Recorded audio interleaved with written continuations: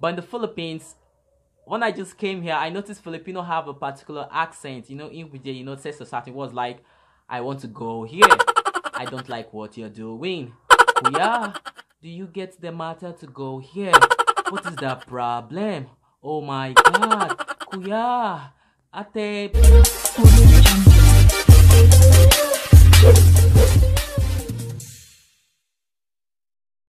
Yo, what's up guys, and welcome once again to my YouTube channel. My name is Kano Chinedu Praise. So how are you guys doing today? Hope you guys are keeping safe. I hope you guys are really had an amazing day in wherever you guys are watching me from.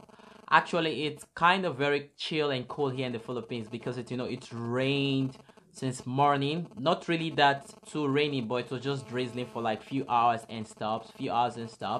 But it's really interesting that the whole environment is very, very cool, and we all have the chance not to switch on our fan, maybe switch on our AC, and have the opportunity for us to use the natural air outside. So it's quite a very big privilege for me because here in the Philippines, if you don't have your fan or you don't have your air condition, you can't really survive here because it's very, very hot, like kind of very, very hot. If you come here, it's really very, very it's gonna be very difficult for you to really adapt.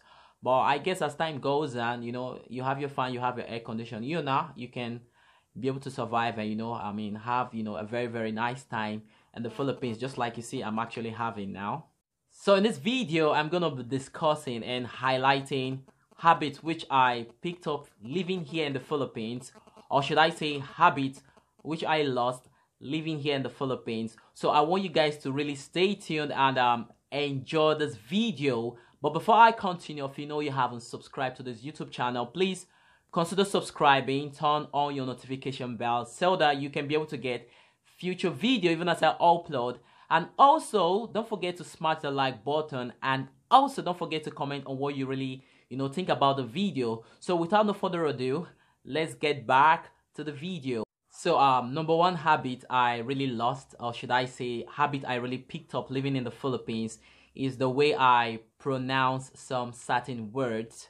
My country, Nigeria, were colonized by the British, and Philippines were colonized by the Americans and also the Spanish and also the Japanese and other colonies that actually were here in the Philippines. But I would say it's actually what really contributed to the way they actually pronounce some words, because in my country we pronounce words more of like vowel sounds, because in the vowel sound we have a, e, o, u, you understand? But in the Philippines they pronounce it exactly how the word sounds. Like me, I call it walk, but here in the Philippines they call it work. And also Philippines, they find it's quite very, very difficult for them to really use want to. I want to buy something. They want to tell you, like if the Filipino really want to say that, they say I want to buy something, I'm gonna go here, I'm gonna buy. Why in Nigeria, Africa, we tend to use like I want to buy something, I want to go here, I want to get this. But here in the Philippines, they have a different way they actually pronounce some certain words. Like here in the Philippines, words that have actually get acclimatized, or let me say adjusted to living here in the Philippines is like I wanna, I'm gonna, work, you go to jerk, you want to go to school. And also they have an accent in which they pronounce some stuff. Like me, but when I came in the Philippines, it was like I want to go here to buy something. But in the Philippines, when I just came here, I noticed Filipino have a particular accent in which they says to certain words like I want to go here, I don't like what you're doing. Kuya, do you get the matter to go here? What is the problem? Oh my God. Kuya, ate, please, I want to go buy something. Like I could remember, places I actually go to buy something. When I'm speaking, they say, Kuya, you're speaking very, very fast. Can you talk very, very slow? So if I really want to, make fun of them, sometimes I just want to make them laugh, I'll just say, okay, I'm going to try to talk very, very slow in the Filipino way. So I'll just say, okay, ate, like I'll say, pabili, I want to buy biscuit. How many biscuits do you want to buy? I say, I want to buy 2 biscuits. So when I say that, they're going to be laughing because normally that's really how the Filipino, really say their word. Like they don't, I don't know, like the way they pronounce it is kind of very funny to me though. And it's also very interesting because, when I came here, it was, I speak very fast, not just only to my Filipino friend. Like people say, like, don't I have full stop or I don't have a comma when I'm speaking. So when I go to buy something, or maybe if I'm with a friend, or probably, I mean, most of those friends, they really know how to speak English very, very well, the Filipino people. But, when I'm speaking, they kind of find it very, very difficult for them to really, adjust. But when I now continue to stay here, I had to, just tell myself that I really need to, really adjust to really the way, the Filipino can be able to understand me. So at the moment now, I don't really know that, that is exactly how I sound. But when I talk to some of my friends, some of my African friends, some of my Nigerian friends, some of my friends back at home, they like to tell me like, bro, Praise, your voice has changed. The way you actually sound, the way you've pronounced, it has just, really changed. It's not like the way, when you were back at home, like you already talk like this, but really the country, the way the country says some certain words, the way the country speaks their type of English, or should I say their accent, has actually influenced the way you really talk. Even at the moment here now, even if when I speak, they still tell me, Praise, man, bro, your voice has changed, like your accent, they do like feeling like you are actually, behaving like a Filipino. But I don't really know, but I just feel that, I mean, the more you stay in a country, you might not actually tell that, some things have changed, but it's people who actually know you very well that can tell that, you have, really changed in the way, say some certain words, the way you, so that's it. So the second one is the way the Filipino really express themselves in words. So what I mean to say is this, when I came here, I noticed that Filipino, when they're very excited or maybe when they're very angry, they say some words. They actually say 3 or 4 words. They say grabe, or they say talaga, or they say putang ina or tanga. One of those words. They actually use that sometimes when they're angry, excited, happy. So it was like, I was like, okay, what's the meaning of this? What's the meaning of this? What's the meaning of this? What's the meaning of this? So gradually, I actually love the way they actually, when they're very excited, they just go grabe. Or sometimes, talaga? Really? Something like that. Actually, grabe is like really, it's more of like an expression. Maybe if they're excited, or maybe if they're angry, or maybe, for example, they hear some chismosa words. They say, really? Grabe? Huh? Ano? Like that. And sometimes in a very funny way, they use the word tanga. Like tanga is stupid. Like, or maybe they use the word baliu. Like, words like that. They actually use it very, very well. So, gradually, what I asked, what's the meaning of that? So, okay, what's the meaning of tanga? Tanga is stupid. What's the meaning of grabe, talaga, and other stuff like that? So, gradually, it wasn't like I actually put it in my subconscious. All of a sudden, something, I actually heard from them. That was exactly what I didn't really know I was saying unconsciously. So we were drinking, and I mean, we were actually drinking. So we did it truth or dare stuff. So the guy who bought the drink, he didn't want to drink. And when I finished one bottle of, like, it's just like a short Ginebra, like it's a short dinner, I finished everything. And when he had drink, it was a grabe. I said, what happened? He said, bro, you finished all the drink. What happened? I said, no, because you said that I should drink it. So it was more of like a competition. So he now took, since I finished one bottle of Ginebra, he now like finished like 2 bottles of Ginebra. And I was like, grabe talaga. And all the Filipinos who were actually around, they say, huh? You speak Philip, like you know how to really really express yourself in some Filipino words. And to be honest with you, I didn't really know when I said that. And gradually it's now started becoming part of me. Like if I just see some certain things, instead of me to say, wow, okay, I'll just say, grabe, really, talaga, things like that. So it was something that I was subconsciously or unconsciously really building in myself without me really knowing. And sometimes if I'm actually making calls to non-Filipino people, I usually use the word they call grabe or talaga, even without me knowing. They'll be the one that asking me, am I a Filipino? Am I in your country? I mean, what's the meaning of that? And things like that. So I would really say the way actually Filipino really express themselves when they're angry. And also there's a word they actually use very, very well. They use the word like putang ina or bonina. Putang ina is also like, it's also good. It's a good bad word, and also it's a good word. Like sometimes, when they're excited, or maybe when they're trying to make fun of their friends, they use the word they call putang ina, and sometimes if they're angry, they use that word.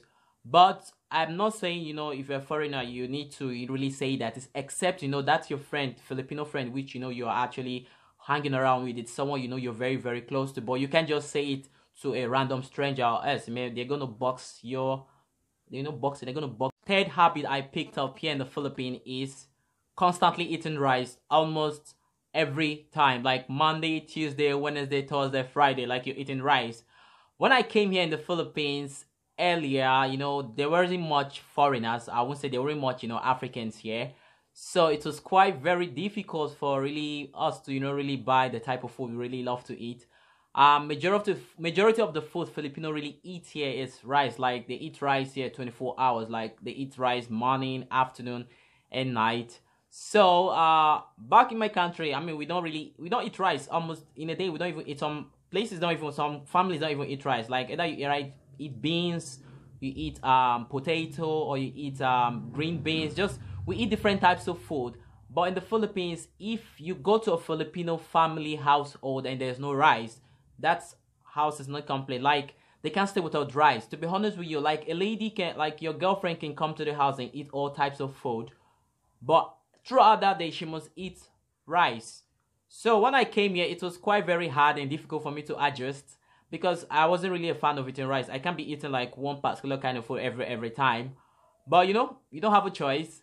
So like when I came here, I had to like, man, bro, if you don't want hunger to eat you up, you really need to start eating the rice, or else all else hunger will chop you. Like hunger will hit you very, very raw, and you don't really have a choice. So I have to, start eating rice. At the moment now, like if I don't even eat rice in a day, it's like I haven't really eaten any stuff. To be honest with you, I eat rice like 2 or 3 times in a day, and it's really something that I've actually, try and start getting used to. Yeah, I eat other food, but if I don't really eat rice in a day, it's like, man, I haven't really eaten any food because I feel like, I haven't really eaten any stuff because rice is more of like the healthier carbohydrate that is really that you can eat here in the Philippines and you can feel very, very full. But at the moment now that there are actually more foreigners and people are actually opening businesses here, from different countries, people are now trying to now adjust and eat their country food. But at the moment, if despite the fact I'm still eating the whole okra soup, egusi soup, and all types of traditional food from Nigeria, I can't actually stay with the rice. Like there was a time, like in a day I eat rice like 3 times, and it still doesn't really change exactly how I see it. It's like it's something up. So right now, if I go to any Filipino house and they just say, we have rice in the house, it will really shake me very, very well because my life is built around rice morning, rice afternoon, rice night, the next day rice morning, rice afternoon, rice night. You know. Fourth habit I picked up here in the Philippines, or I would say I lost in the Philippines, is wearing short knicker and traveling or going to far places. Because in Africa, or would I say the country which I'm coming from, it's really very, very, it's quite very difficult for a guy to wear a short knicker. Like if we're going for an important occasion, we usually prefer to wear a jean or corporate, or just generally we like to wear a long pants. But wearing a shirt, it's kinda really weird if in my country, like wearing short and going out just like you wear a shoe and wear short. And I'm not saying that people don't really wear it, but majority of the guys who go out, or probably if they're going for an important occasion, it's very, very difficult. It's really it's not really, it's kind of hard for you to see a guy in Nigeria or in Africa really wearing short knicker and traveling to far places. But when I came here, oh boy, like I've seen Filipinos, like they wear even shorts that looks like boxer, and they wear a sneaker and they just travel and go places. I was like, whoa, man, are you serious? Like, so gradually, I actually loved it very, very well. But in my country, you wear some certain clothes, it feels like you're trying to show off, or maybe some might even say you're like this, you're like this gender. Like people will just say some certain things, even though really that's not exactly what's on your mind. But really, when I came here in the Philippines, it now really gave me an avenue to really wear short. I really love wearing short very, very well. But because of where I'm coming from, I just have to pretend or adjust to just how. But I really love short very, very well. And I would say majority of places I go to, I usually wear short very, very. Like I just wear my short, wear my sneakers, and just go out. Unlike, you know, when I'm in Nigeria, if you're going out, if you don't wear your long pants, your mom will tell you, why are you wearing the short pants? You're dressing naked. Why don't you wear a long jean and dress like a responsible guy? And blah, blah, blah, you know, things like that. But here in the Philippines, it really gave me avenue. So I would say I really liked it. But, you know, the Philippines helped, you know, me, you know, to really improve in that aspect of very short naked and traveling to far distance, or probably going for, you know, an occasion. The habit I picked up living here in the Philippines is going to the toilet and not using tissue paper to clean your ass. I guess it's very, very funny because here in the Philippines, they don't use tissue paper to clean their ass. They prefer to use too big, that's water, to, you know, clean their ass and wash themselves. But in my country or in Africa, you know, we use tissue paper, you know, to clean our ass. Like, we don't really use water to clean our ass. So when I came in the Philippines, they said if you use the tissue paper, it's gonna, you know, it's gonna really block the water passage, you know. I mean, or maybe if you pull or you use the tissue paper, it's really gonna, you know, affect the sewage system. So as you can see, you know, at the moment, like, for you to use your hand to wash your poo from your ass, it's kind of very, very, very awkward. But right now, I'm used to it. Like, I can't even remember when last I used tissue paper to wash my ass. To be honest with you, like, you go to the toilet, just know that there is no tissue paper. So when you get to the toilet, you just know that you're gonna use the water to wipe your ass. Like, don't wait for tissue paper, because here in the Philippines, like, they are more of like they're more of like very, I don't really know why they do that, but I would say maybe it's something that is really embedded in their culture. So I hope you really enjoyed this video so much, and I hope really you guys really learned something from this vlog about the Philippines. But before I go, lest I forget, please, if you know you haven't subscribed to this YouTube channel, please consider subscribing, turn on your notification bell, so that you can be able to get future video. And I got to understand that, you know, people actually watch my video, but they don't like my video, and also they don't subscribe. I would say like 60% of people actually watch my video, they haven't even subscribed. So if maybe you're among those 60% people who are actually watching my video, please, you know, consider subscribing, you know, smash that like button. And don't also, you know, forget to comment on what you really think about this video. So without further ado, take good care of yourself, stay safe, and ingat.